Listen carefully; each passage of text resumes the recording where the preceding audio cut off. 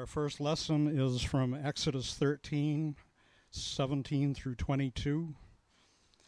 When Pharaoh let the people go, God did not lead them on the road through the Philistine country, though that was shorter. For God said if they face war, they might change their minds and return to Egypt. So God led the people by the desert road towards the Red Sea. The Israelites went up out of Egypt ready for battle. Moses took the bones of Joseph with him because Joseph had made the Israelites swear an oath. He had said, God will surely come to your aid, and then you must carry my bones up with you from this place. By day, the Lord went ahead of him in a pillar of cloud to guide them on their way, and by night in a pillar of fire to give them light, so that they could travel by day or night. Neither the pillar of the cloud by day nor the pillar of fire by night left its place in front of the people. Amen. Thank you, Ted, for reading that with us. As you can guess, or have already been told, today's focus is on Christ saying, I am the light of the world.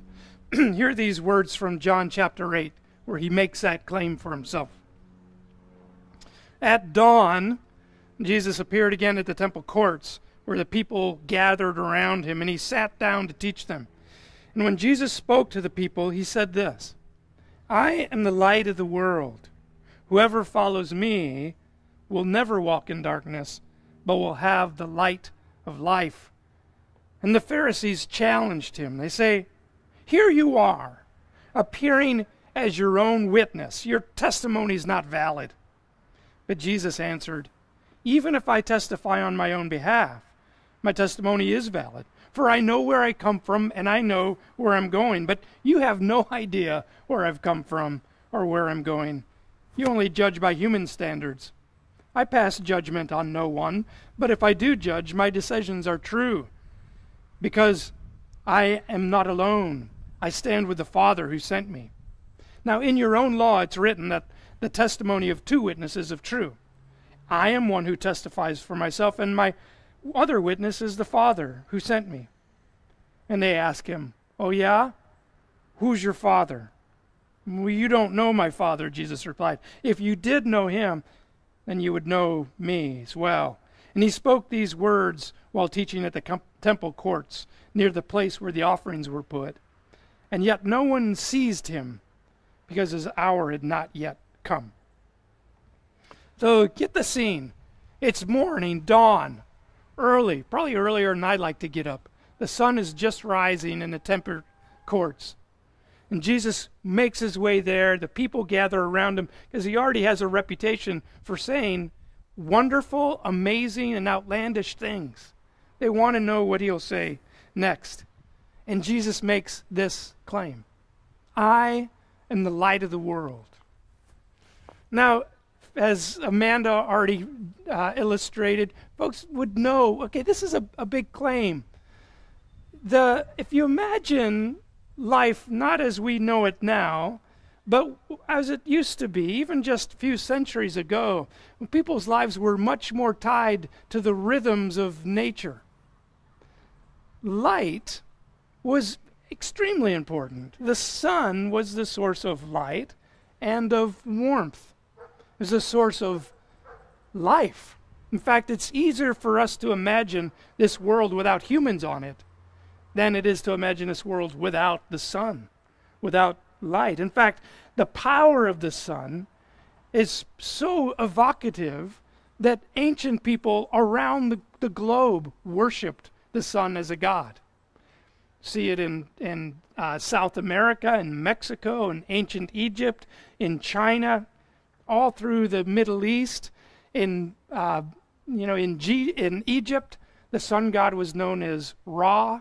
In Persia, the sun god was known as Mithra. In Babylon, Tasmut. And in Greece, can anyone guess?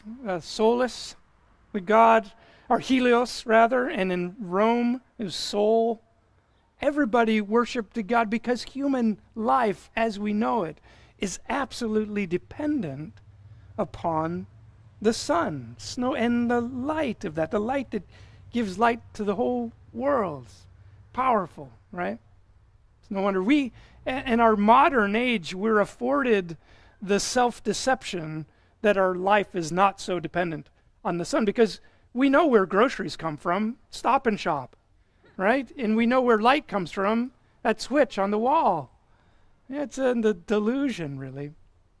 And yet, we still see evidence of that even today, because what day do we gather as today to worship?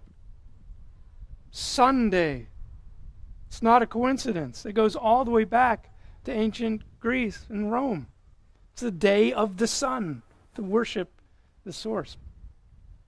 But we are more in touch with sunlight. I am, at least, in my life. My emotional life is like a thermometer that goes up and down with sunlight. Anybody else like that? Let me give you a little quiz. This is one of the earliest songs from my childhood that touches on the beauty of the sun and positive, happy feelings. See if you can follow along with me. It goes like this. Sunny day, sweeping the clouds away, on my way to where the air is sweet. You know it? Can you tell me how to get to Sesame Street, right? A fun, happy place where everyone belongs and you get to learn stuff and interact with your neighbors. It's joyful, and it starts with a sunny day. It's beautiful. Well, Jesus shows up and he says, I am the light of the world. Come join us, man. Come join us.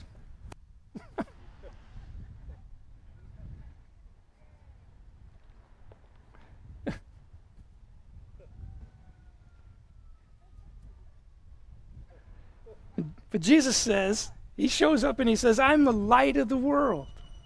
And he's not just tapping into what humans know all around, he's also tapping into Scripture.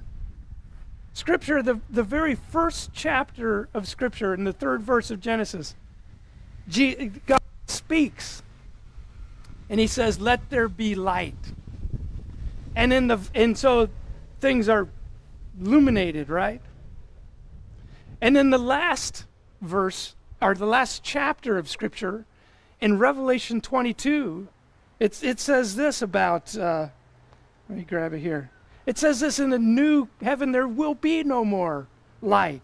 There will be no need for the sun. There will be no night, for God himself will be the light of things. Or if we go back earlier in John's Gospel, earlier than when I read, in the 1st chapter, it says, in the beginning was the Word, and the Word was with God, and the Word was with God. And everything that was made through him, and he was the light of life. Right? Light and life. And Jesus says, I am essential for life, just like sun, just like light. You can't imagine it any other way. It's really powerful. It's interesting that the Pharisees respond to Jesus' claim not by reacting to that outrageous and magnanimous claim, but actually by challenging him on legal technicality. They say, well, yeah, you say you're the light, but what witnesses do you have? The law calls for 2 witnesses, and you're speaking on your own behalf. You can't be your own witness. They don't challenge him because of what they've seen him to be. They're trying to undo him with a technical, legal challenge, a technicality. And Jesus replies, he says, listen, your law says you need 2 witnesses. Here are the 2, myself and God the Father. Yeah. But here's the interesting thing about light and witnesses. Light doesn't testify to itself. It doesn't need to. It is its own witness. When the light is on, we know it not because we see the light, but because what we see by the light. The light illumines. We don't look at the light. We look at everything else that is illuminated. C.S. Lewis says this. He said, I know Christianity is true similar to the same way I know the sun has risen. Not because I look at the sun, but because I see all things by it. And this is a really true thing about the life of Jesus. It's not just about pointing to Jesus, seeing Jesus, acknowledging Jesus. It's by living in the light of Jesus. He says, if you hear my words and do them, then you will know that the Father sent me. You want testimony that this is the real deal? Then you've got to take a risk. You've got to bet your life on living the way I'm instructing you to live. Walk in this light that I give you. Walk in this way. Walk in the way of humility, of acknowledging your need for forgiveness, of extending that forgiveness to others, of loving your neighbor like yourself, of entrusting yourself so fully to God's care that just like me, you'd be willing to lay down your life for others. Trust yourself that, and then you will see that my witness is true. Well, if Jesus is the light, what does that mean? What does light do? How do we walk in that? I want to mention just 4 things that light does for us. 1, it illumines. It illumines the world. That brings understanding and guidance. In the passage that Ted read, talked about the Hebrew children being led by a pillar of cloud during the day and a pillar of fire at night, leading the way. And the same way, Jesus brings understanding. It's a profound thing that you ask, is Christianity true? Well, the way we know that isn't by how we argue philosophically. And I'm a philosopher and theologian. I like to argue those ways, but that doesn't get us very far. The question to ask is this: does the way of Jesus illumine this world? Does it make sense of the world we live in? Is it honest about human nature? Does it tell the truth about our hopes and our failures? Does it make sense of the things going on in the world around us? Does it have resources to address the very current challenges of today? Stuff like illness and the science that seeks to respond to it.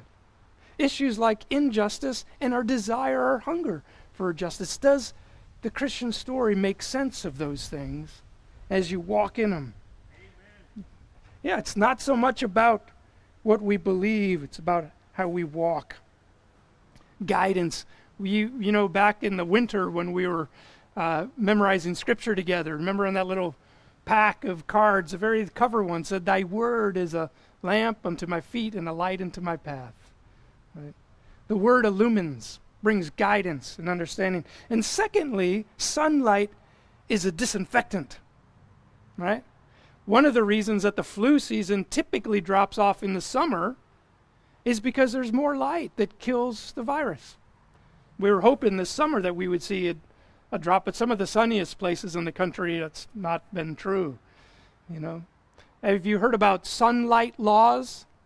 Those are local ordinances and state laws, and even at the national level, that are about transparency, pulling the actions of elected officials into the light so they can be seen, so that that sunlight can burn off the corruption that's there.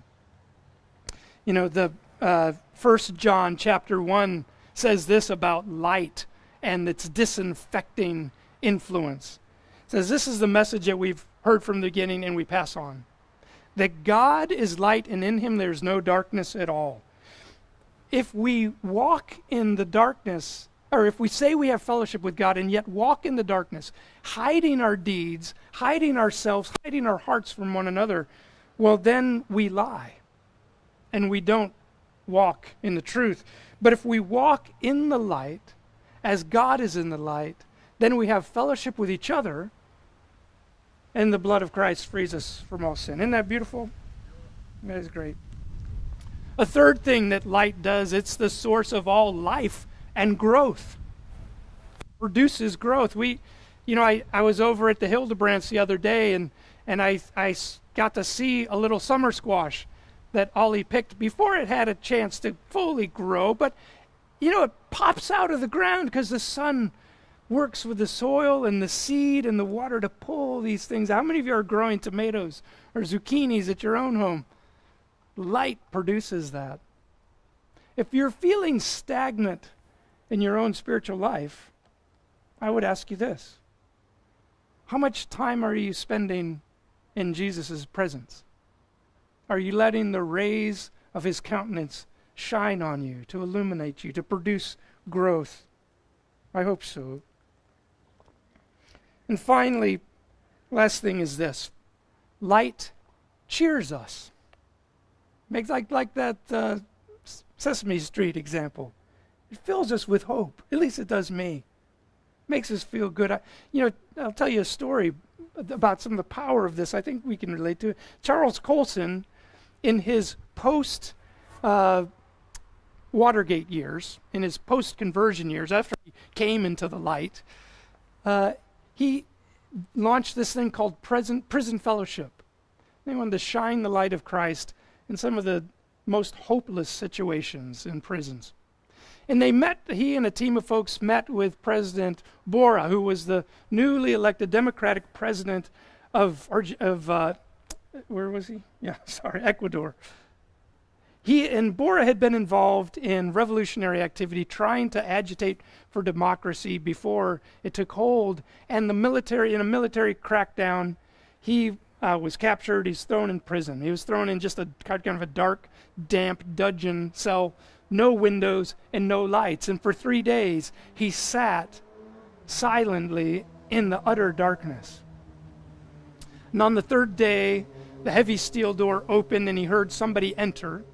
He couldn't see what they were doing. They moved over to the corner of the cell and were fussing with something, and then silently and without a word left. A few minutes later, a light flickered on.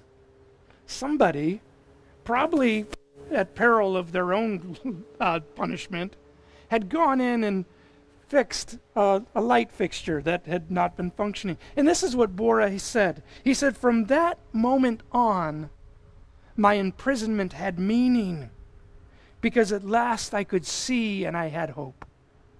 And he went on to become democratically elected leader of Ecuador. Light comes, even the smallest modicum of it, comes in a small way. One of the things we know that's true about light is it bounces off of surfaces.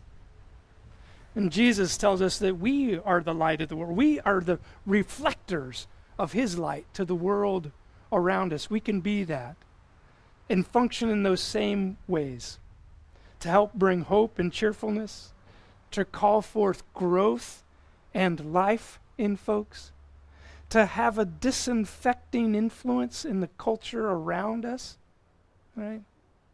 And also to bring illumination, understanding, as we reflect back the light of Christ. This week, midweek, we had some friends who were here from out of town, were visiting. So we wanted to get together and do it in a safe way.